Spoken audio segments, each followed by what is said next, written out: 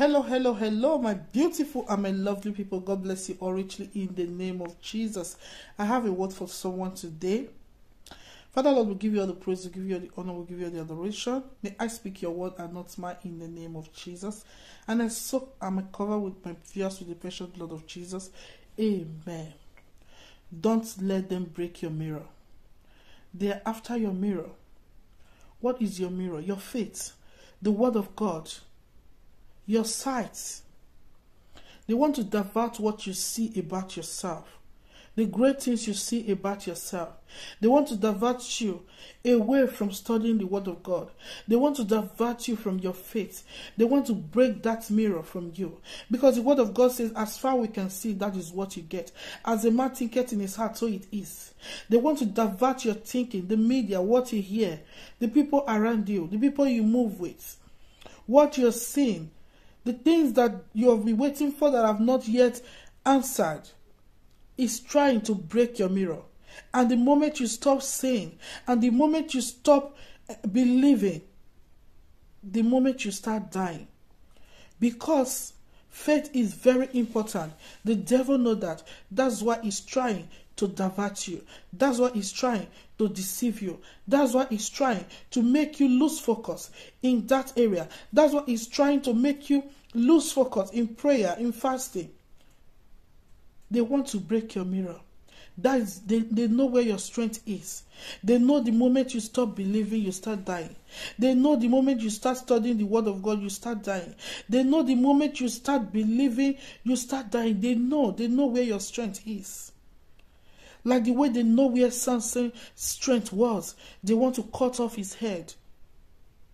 His head was his mirror, is what his strength. What are you seeing right now? What is the media making you to see concerning yourself? What is the media making you to see concerning your marriage? What is other marriage making you to see concerning your marriage?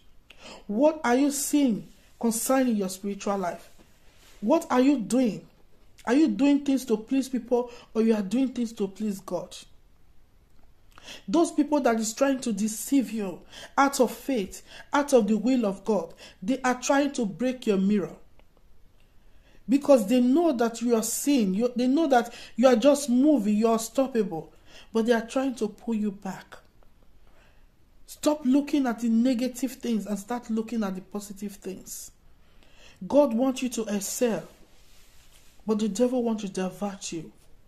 They are after you just to divert you because they know that is where your strength lies. The word of God, your faith, your sight. What you see matters a lot.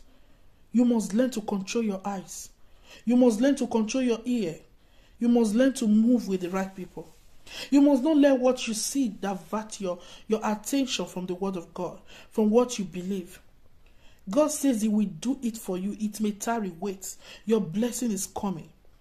Don't let nobody break your sight from you. Keep on believing. The word of God says rejoice in hope. As a man thinketh in his heart, so it is.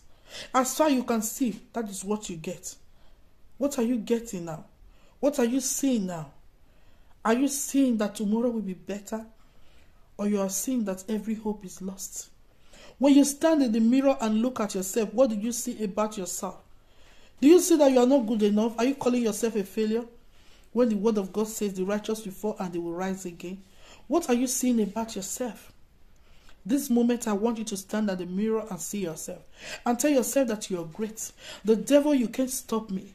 You can't deviate me. I know who I believe on. He called me the apple of his eyes. He said, I will wait. If I wait, if I tarry not, if I faint not, I will reap everything.